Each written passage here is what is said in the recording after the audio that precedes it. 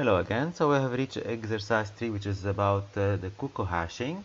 So it's a technique. The Cuckoo hashing resolve collision, and it will uses two hashing functions. So the basic variant. So we have two tables, T1 and T2, of equal size, and the index is calculated using two hashing functions. So this h1 and h2. So they are telling us the operations here. So to search an element, so it's either in T1 at position h1 of x, or in the second table at position h2 of x. So we need just to check both locations.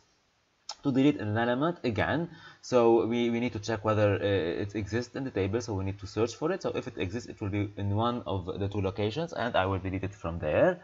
However, the insertion is a bit cumbersome, it's a bit complicated, so we try to put the element x into the table T1 using the first hashing function, and if there's some other element y, we kick y into the second table T2 of h2 of y, and if there's an element in T2, I will kick it again into T1 of h. So we'll do that.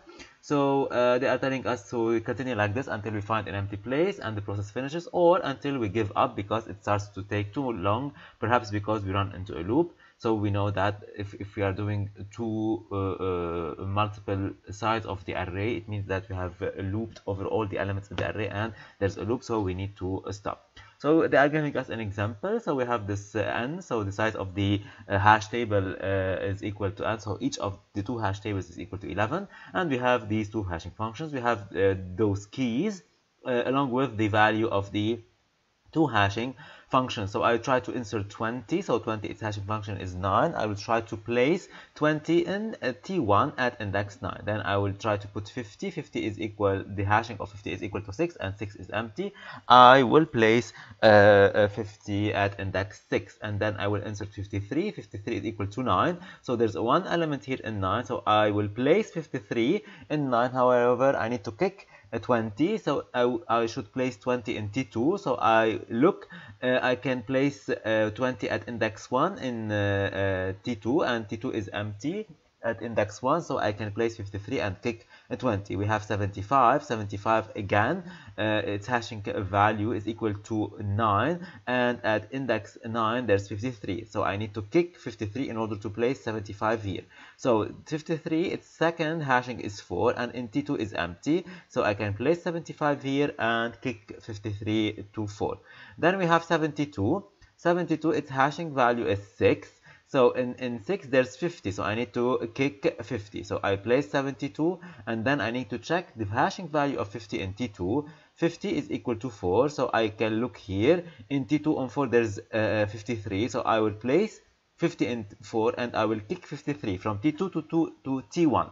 So 53, its hashing value in T1 is equal to 9, so I will place 53 in T1 at index 9, and then I have 75. 75, it was in T1 at index 6. I will kick it into the hashing, the second table, which is at index 6, and index 6 is empty, so I place 75 here. So this is the idea. So they are telling us that in the following the keys are positive, so in order to specify what's an empty hash table means, and we need to write three functions, which are to check whether an element belongs to such hash tables, to write a function to delete an element, and the most important one is to insert an element into such hash table. So let me skim over those ones, so we don't need the min and max. So we have the size of the hashing. So our hash table, it consists of two arrays of integers, T1 of n and T2 of n, and those are the two hashing functions. So I called it here hash1 and hash2, and in order to create a hash table, I just placed -1 as an empty element into all the hash table, and I need to write those three functions: belong, delete, and insert. And I have printed the hash table, so you can look at here. I have two columns, so the first one for the T1 and the second for T2, and there's a small test case. So on the test, I have inserted all the elements as we have seen in the example, and then I have deleted one element in order to check all these elements. So let's start. So in order to check whether an element belongs to such hash table, so as they have told us, I need to check two locations. So either the element E is in T1 at index hash of E, or in T2 at the hash of 2. So let's call those hashing values V1 and V2, and V1 I will call hash 1 of E, and in V2 hash 2 of E. So I prepare the hashing value, and then I need just to check. So I will return so whether h dot T1 of V1 is different than -1, because if it's equal to -1, it means that it's empty, so there's no need to check. So if it's different than -1 and h dot T1 dot V is equal to the element E, it means it's there, or I can find it into the second table. So h of T2 V2 different than -1, and h dot D2, here we have V1 and here we have V2 is equal to E. I will return 1 if one of these conditions are true, otherwise I will return 0. To delete an element, so we have here a pointer because we need to modify. So again, the same thing, I need to find the element, so I will be using the same condition here, and then place -1 if it's equal to E or not. So again, I will be using the hashing values because I need to find the indices in the T1 and T2. So if h of T1 of V1 is different than -1 and is equal to E, it means I have found the element. I just need to, so here we have arrows because we have a pointer. So I place in h of T1 V1, I should place just -1, otherwise I need to check in the second table. So I will copy these. So if h2 T2 V2 different than -1, so if I found the element E in T2, I place in T2 V2 the value of -1. So otherwise I should just return 0. So because I couldn't find the element, otherwise I return 1 if everything was okay.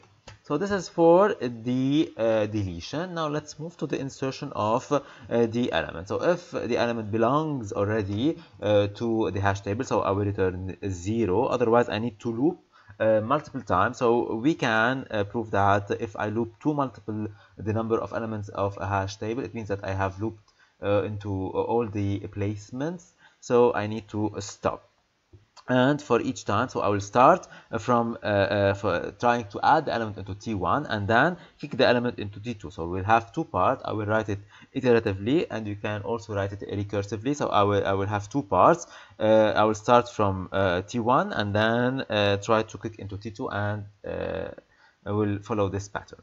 So we will need a variable I, so it's just to count the number of elements, and in order to end the number of passes, just to say that I will start from T1 and then into T2. I will have to copy the element because when I kick some element, I will need to pick the already existing element and try to insert this element. So I need to modify this element, and let's take a temporary variable 2. So if the element E already belong to the hash table, so I will return a lovely 0. Otherwise I need to loop. So I will loop at maximum 2n times. So as long as I is less than 2 multiple n, I will try to insert and kick the element. So if pass equal to 1, so it means that I'm because I have a loop, so I will start from T1 T2 T1 T2.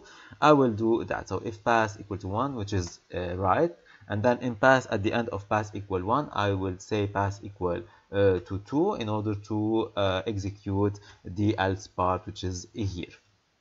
So what I will do here is that I will check. So if the element, the index is empty, so I can place the element and I will not kick anyone. So if iteratively I have reached a place where in T1 and the hashing 1 of the element E1 that I need to add is equal to -1, it means that the cell that I have reached is empty, so I can place in this place, I can place E1, and then I return 1 and everything is okay. This is when we can add the element, whether we have added from the first or after kicking multiple elements. So if it's not equal to -1, it means that there's someone here, so I need to place myself and then kick the one that is existing. So what I will do that is that in h of T1 of hash of T1, so in temporary first, I will save this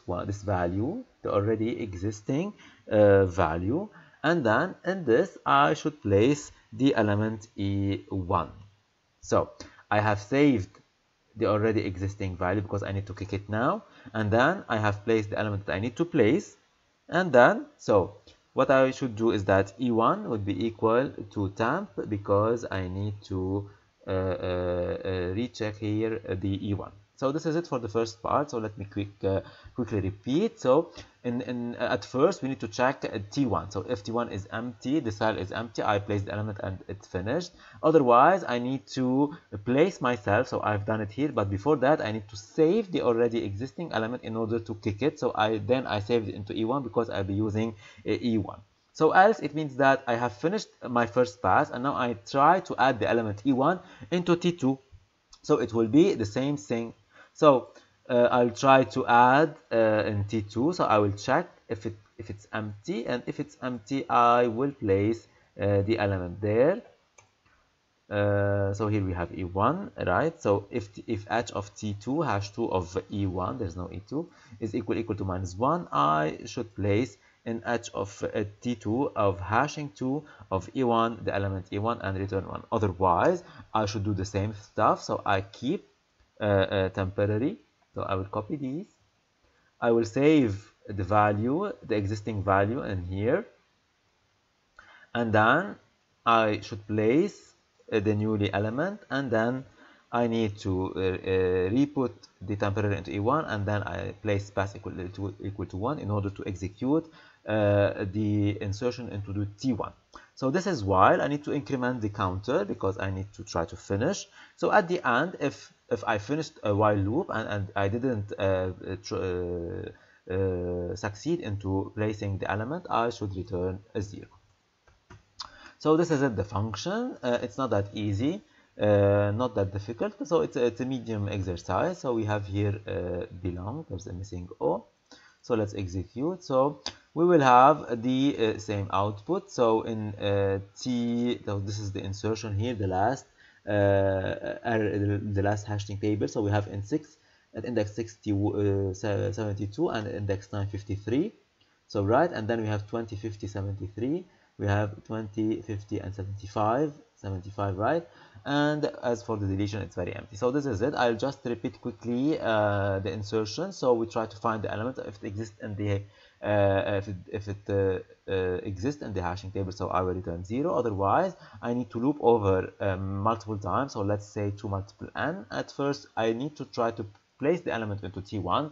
If it's empty, I will place it. Otherwise, I need to place myself and then kick the already existing element into T2. So I use a Boolean variable here, 1, 2, in order to just execute the second part, which is the insertion of element into T2, and the same part here is as T1.